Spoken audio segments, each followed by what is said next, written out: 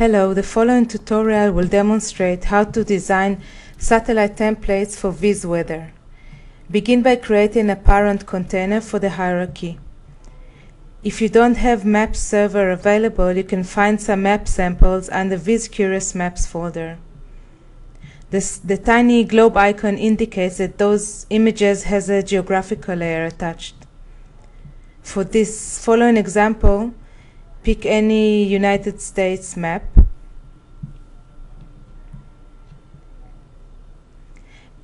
and add a GeoImage plugin on it. Scaling manipulations shouldn't be done in the container level, but only in the GeoImage plugin. Set the base map to be off and the map size to be something like 500. From the Control Weather plugins, add CWS map to the container. This plugin will allow to change map from Viz Weather. Two control plugins were added to the top of the hierarchy, Control Object and Control WScene. Their parameters shouldn't be changed. Back to the CWS map plugin, set the field identifier to be other than 1 and set a description field. From the Weather plugin, add WImage Refresh plugin. This plugin will update all child plugins when the map will be changed. Create a child container. Back to the Control Weather plugins, add CWS Satellite to the container.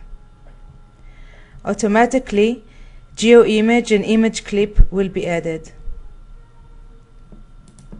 Set the field identifier and description of the CWS satellite.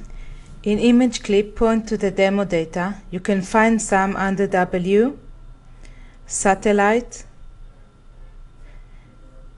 Pick the US Storm Ike and point to the All Images VLN. Make sure that under Basic tab the memory type is set to Array. Under Weather, Weather is set to On, and make sure that under Advanced, GeoRef is set to be on. The satellite image sequence in this example are under the same path of the All Images VLN. Copy the path of the folder to the base path field and hit reinitialize. Now set keyframes for the satellite sequence. Make sure the position is set to 0 and set the first keyframe.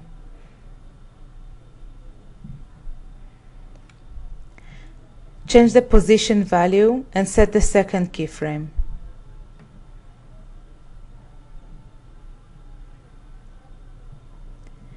The position can be at any value, it doesn't have to be an accurate one. Switch to the stage and name the last keyframe End Key.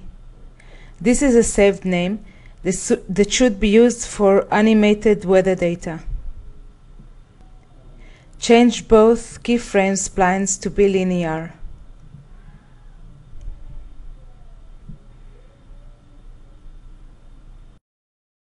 Back to the tree editor, from Weather Shaders, add WSat Look to the container. Experiment with the different functions. Emboss will give the sequence a more 3D feel.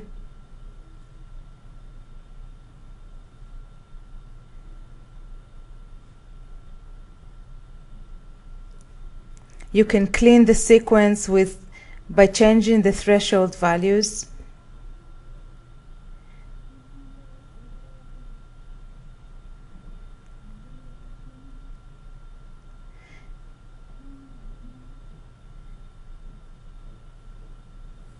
And add some shadow to it.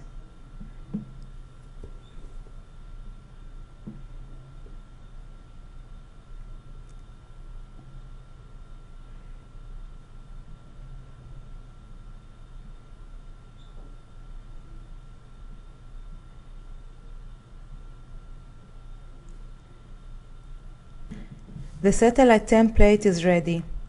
Let's save it and switch to Weather to test it.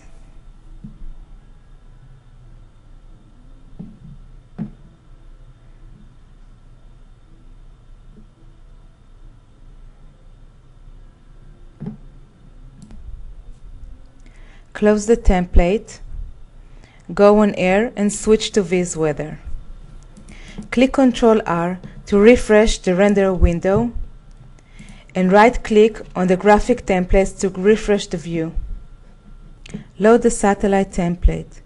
Click on the Maps editor to pick a different map from the database or create a new one from the server. Click on the satellite editor.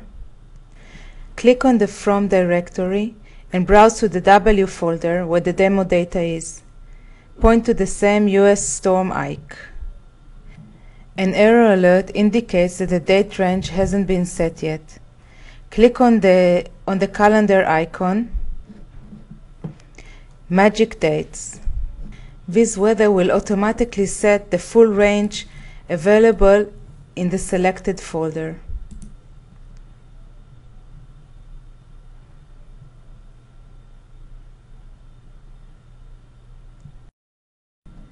The alpha, minimum and maximum values are available for editing, so you can adjust them according to any loaded sequence. Click on the animation editor. Here you can set the speed that the sequence will play. Changing the value will influence the position of the end key. A small value will play the animation faster. A larger value will play it slower.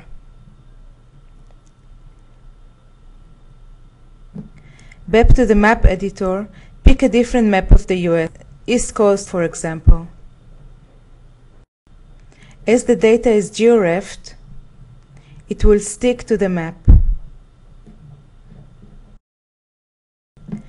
This is it for designing satellite templates for Viz Weather. See you in the next Designing for Viz Weather clips.